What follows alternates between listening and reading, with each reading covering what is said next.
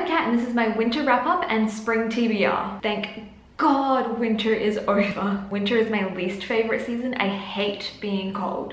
So of course I moved to Melbourne. I am so ready for the spring weather to fully kick in, but like, it's Melbourne, you never know what the weather's gonna do. So winter was actually a pretty good reading season for me. I read 16 books, which is like the best I've done all year. And let's get into a speed wrap up so I can get onto my TBR. The first book I finished in winter was Again But Better by Christine Riccio. I did start this in autumn, finished it in winter, and I loved it. 5 stars. I know a lot of people who didn't really like it, but I just connected with it, and it's something I really wish I had 6 years ago in my first year of university. And then to make this next part quicker, I read books 2 through 6 of the Georgina Kincaid series by Rochelle Mead. I love Rochelle Mead, and I finally read one of her adult series that she wrote before Vampire Academy. It's adult urban fantasy, and it's about a succubus. They're not the best pieces of literature in the world, but they were fun. I gave them all 4 stars. They were really easy to read, and I just flew through them. And there's this whole storyline going through all of them, and like it gets revealed right at the end, but I got it a little bit further up. But I had only gotten like part of it, and it was revealed to be this whole huge thing, and I was like, whoa, how did I not see that coming? And somewhere in between reading all of those, I read the last 2 stories of The Ghost of the Shadow Market by Cassandra Clare and a few other authors. I read the ones that were released online as they were coming out, and I finally got to read the last 2.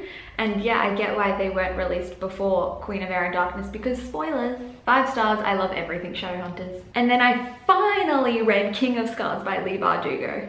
I bought this in January and had every intention of reading it straight away, but I didn't. So I read it in August. I gave it 4 stars. I love Nikolai and I love Zoya. I do also love Nina, but like Nina's storyline was separate to Nikolai and Zoya's, so I was a little confused as to why they were put together, but I'm sure they get more intertwined in the next book. And then I read a YA room book of the month, and that is Gumiho Wicked Fox by Kat Cho. I gave this 3 stars. It was enjoyable. It was interesting to read something out of what I usually read, because this is set in Korea and is based around Korean mythology. And I've also learned that it's the beginning of a series. I do think it could have worked well as a standalone. So after that, I read Captain Marvel Higher, Further, Faster.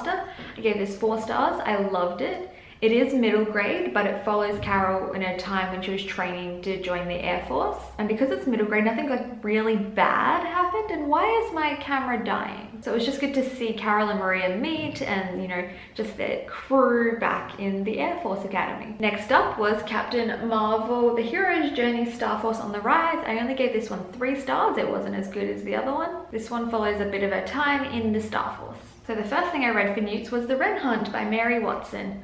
Bloomsbury had sent me the 2nd book, but I didn't own it the 1st book, so I went out and bought this. I gave it 3.5 stars. I quite enjoyed it. It's set in Ireland and it has Irish mythology throughout it. I enjoyed the characters and the storyline. I was just a bit confused about how the magic worked and how people were related to each other. Then I read Ace of Shades by Amanda Foody. Finally, people have been telling me to read this for so long, but I only gave it 3 stars. I enjoyed the setting and the mystery, but I despise slow burn. Then I read an Oz YA book, and that is Valentine by Jodie McAllister. I don't know why it took me so long to read this. I gave it 4 stars, and if I were an urban fantasy book, I would be this book. It's filled with fae, and it's set in Australia, and it's filled with fandom references. Taylor Swift and Lorde are mentioned on the first page, and it also mentions Harry Potter and Veronica Mars and Vampire Academy and Buffy. Fandom, Australia, fae, me. I have to get myself the next 2 books in the series so I can see what happens next. The second to last book I read in winter was The Cinema at Starlight Creek by Ali Sinclair. I gave this one 4 stars, which is actually surprising because the publisher sent this to me out of the blue, and it's Australian historical. Yeah, historic. One half of it takes place in 50s Hollywood and the other half takes place in 90s Australia. And it's the story of these 2 kick-ass women in the entertainment industry. One is an actress in the 50s and the other one is a location manager who has dreams of becoming a documentary producer director in the 90s, and it just follows their challenges from, you know, being women in the entertainment industry to the Hays Code to just following your dreams. I really enjoyed it. And the last book I read in winter but haven't finished yet is Dark Dawn by Jay Kristoff. I did have every intention of finishing it in August, but I've just hit a bit of a reading slump, so yay. But I do also like that I'm savoring this. It's the last one. I'm 158 pages in and I've already said holy shit and hot damn and ooh like multiple times. If you don't know, this is the third book in the Nevernight Chronicle, which is a fantasy written by J. Kristoff, and it's not YA, it is adult. Also, when I was hanging out with Piera last month, I got to watch the Nevernight film that's going up on YouTube, and it already looks epic. Like, she showed us the unfinished version without the VFX in it, and it already looks so good. I can't wait to see the finished version, so go watch it and support Piera and her team. Okay, on to my spring TBR. I'm not very good at sticking to my TBRs, but I am determined to get at least half of these done. First up is Dark Dawn by J. Kristoff. I'm gonna finish this. Second is Red, White and Royal Blue by Casey McQuiston. Everyone and their mother has read this book. It's contemporary new adult. It follows an English prince and the son of the American president, and apparently it's hate to love. I can't wait. The next one isn't out yet because it's out in November, and that will be The Queen of Nothing by Holly Black. It's the third in her Folk of the Air series, and I need to know what happens. Now we get to the portion of my TBR that is books that I had on my readathon TBRs in winter that I did not finish. So from my Newts TBR, we have Stepsister by Jennifer Donnelly. This one was sent to me ages ago. It's a Cinderella retelling about one of the stepsisters, and I still want to read it. Then we have Killing It by Asia McKay, also sent to me by the publisher, and I still have to read it. This one is adult, and there is a woman who is an assassin but also a mother, and she has to infiltrate this mother's group of like this mafia spies. I'm in. Then I want to read Nemesis by Anna Banks. This also on my Newts TBR. I received this in a fairy loot box ages ago, and I'm going to read it eventually.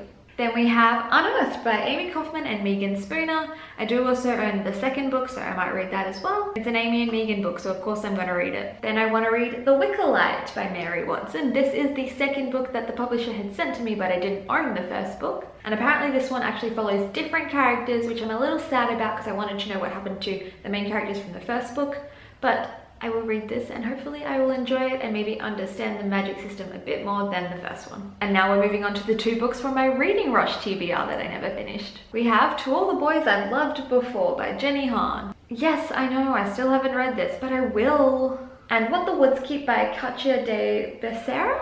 This is Australian YA, and Katja is local to Melbourne, so I've seen her at a few events. I'm still not completely sure what this is about, but it's supposed to be scary, and this cover is like gorgeous, so I'm intrigued. And the last three books on my TBR come as a package deal, and that is the Red Rising trilogy by Pierce Brown. If you've been around long enough, you know that Red Rising has been on my TBRs for ages. But I never owned book 2 because I got book 1 and book 3 super cheap. But I just couldn't find Golden Sun anywhere, so I finally bought it, and you know, not one of these is the same format. I was hanging out with Piera, Chami and Pat at Dimmicks, and I figured if I was going to buy Golden Sun at any point, it would be while I was with Piera. So I'm going to make it happen in spring. So there you go, there are the books that I read in winter and the books I want to read in spring, and I'm so surprised we made it through before my camera died because that red light has been flashing the entire time I've been filming, and it's been like 25 minutes. Please comment down below if you've read any of these books and what you thought of them, or if any of these books are on your TBR. And if you like this video, please give it a thumbs up and subscribe to my channel to see more of my videos. Also, if you want to keep supporting me, if you can head over to Instagram and follow my Instagram stars.and.embers, the dots are important. I finally passed 300 followers and I really want to reach 500. Also on this channel, I would really love to hit 1,000 subscribers so I could start making some sort of money from it. So tell your friends.